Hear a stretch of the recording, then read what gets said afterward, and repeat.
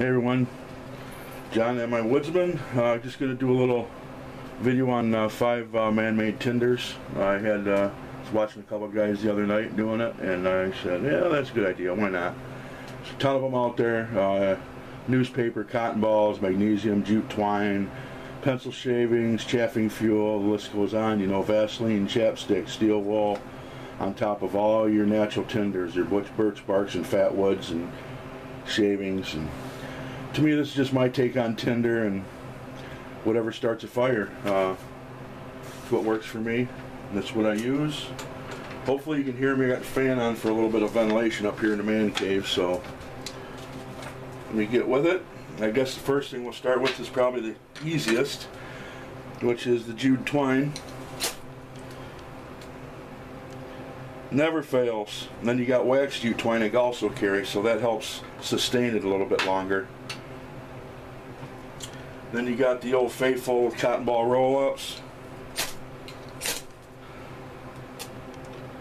I love my cotton ball roll-ups. Now if I can get it to go out. Come on. Come on. There we go. They burn good. And let's see here. Grab some of this out of here. Don't take much.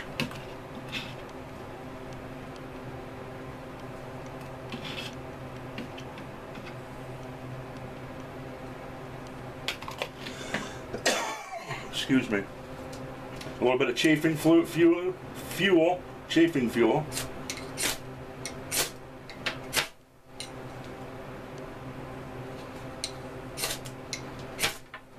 There we go. See that? It's burning. Can't see it that well. It's burning.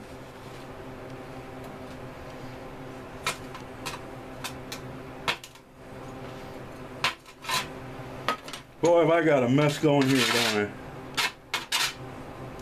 I? Alright, my magnesium block. I'll show you about a little bit about that here. Then I got another old standby, pencil shavings, and just a little crunch. You don't want it too fine. Now if I can get a good spark to land on that, we should have pretty good fire real quick.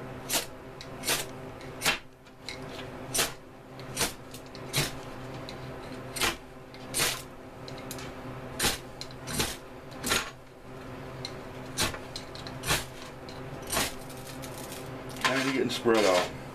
Kind of hard to do it like this, but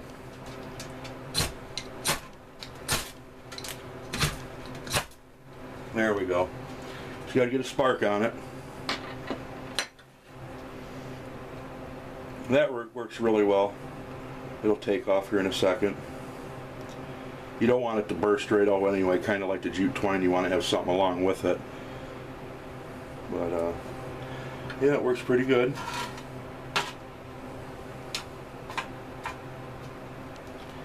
Scrape this over here.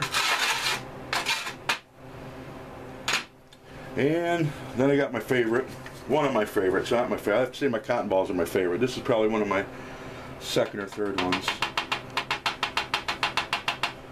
Little magnesium. If you notice my mag bar, I used a drill at slow speeds not to get it too hot and cause a spark, and drilled it. Boy, it sure beats scraping it.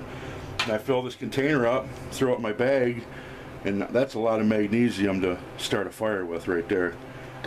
So let's see what happens, see if it'll go, see if I can get a spark to hit it. There we go. Don't take long, get out of the smoke. Stuff will kill you. I worked in a mag factory years back, and we used to grind it up like baby powder for fireworks and explosives for companies. And I've seen that stuff burn through a 3-foot thick floor in our back factory before from a fire. But it's pretty cool. So there you go, that's my take on 5 that I could grab right away. Another thing I'm doing now is I'm going to try to do a shout out, one shout out for every video at the end. So this one here is going to go out to Brotan Knives.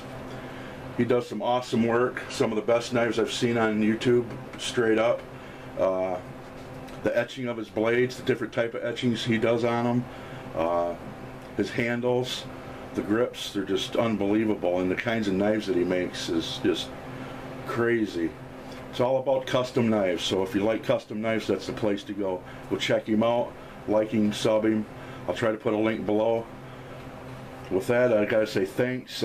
Thanks to all my subs, my old and my new, all the likes and comments. It's been great. It's been a journey. We're getting there. I just thank you so much for all your help. I really appreciate it from everybody. It's been really fun. So with all that, you folks, you all take care. You have a great day, and God bless.